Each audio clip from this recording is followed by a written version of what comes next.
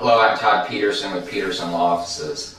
I often get asked this question from a person who's been bit by a dog.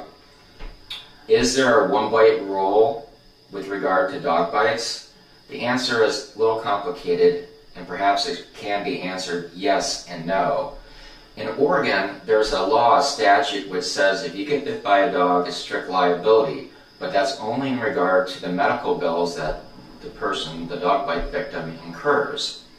In terms of compensation for pain and suffering, the law requires that the claimant, the plaintiff, has to show that there was some aggression on the part of the dog towards the dog bite victim.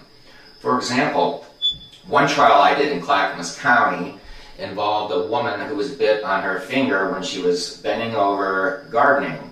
The question was that I had to show to the court and to the jury that there was some aggression on the part of the dog before the attack occurred. In that particular case, I was able to present evidence in the form of testimony from another person that the dog was aggressive towards them and that it was charging a fence and barking in a vicious manner. So as long as there is some aggressiveness shown before the dog bite occurred, then there's enough evidence for it to go to the jury and let the jury make their decision.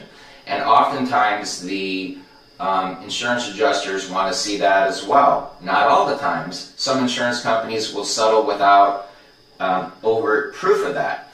But if you can show that there was some aggression on the part of a dog concerning a different incident, whether it's a dog bite or whether it's growling or something that made a person apprehensive for their safety, then it makes a more solid case than if you don't have that information.